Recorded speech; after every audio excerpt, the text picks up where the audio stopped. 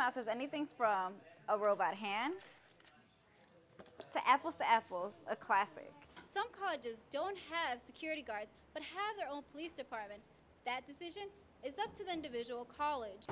Chicagoans are enjoying above average temperatures in February after suffering through a brutal winter.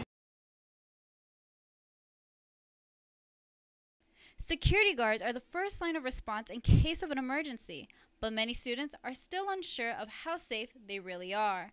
Brent Lewis is a recent transfer student from Northern Illinois University, where last year a gunman took the lives of 5 students. If someone came in with a weapon of some sort and just wanted to take fire on the campus, it's not much he could do except for call the police.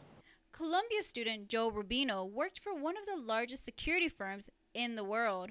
When I worked for Securitas back in New York, we basically told not to do anything, to just observe and report. That's their slogan.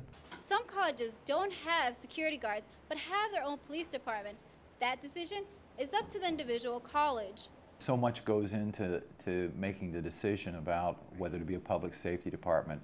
Typically, public safety departments are armed, and most institutions are not willing to accept that liability. Although because Columbia is an urban campus, Robertson says security is well trained and a police department is within reach. We're fortunate here at Columbia in that our police department is the Chicago Police Department. You know, their response time is 3 or 4 minutes, whereas a major college campus, let's say a Big Ten university, the response time for a public safety officer. Rubino disagrees.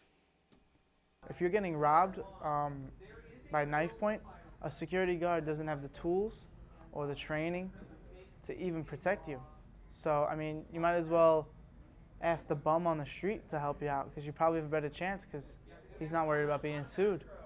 Other students who attend college in the Loop feel Columbia security is better than no security.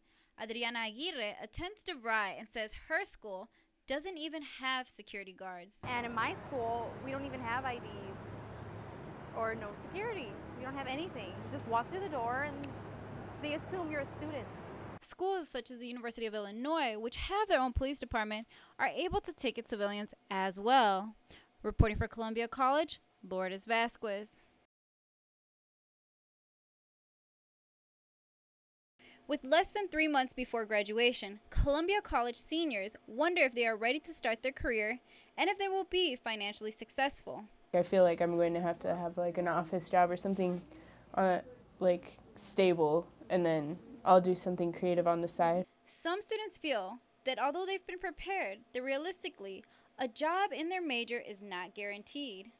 Columbia has taught me a lot about the difference between financial success and artistic success. Although students are uncertain about their career preparation, the Portfolio Center helps students combine their creativity with something to show prospective employers. College is only one part of preparing to enter the job force, so you can only expect to have half of it if that's the only part that you participate in. Students admit that professors focus on gaining real-world experience and the development of their skills. Like, they've definitely honed on like my skills as like a cultural theorist, as like an analyst, as a writer. Christy Anderson, career development specialist at Columbia, admits that many seniors are nervous for graduation, but emphasize that they cannot solely rely on college courses. What makes colleges effective are the skills you learn in the classroom and then also skills developed outside of the classroom. Anderson also says that as diverse as Columbia's majors are, it will always be competitive. Reporting for Columbia College Chicago, Lourdes Vasquez.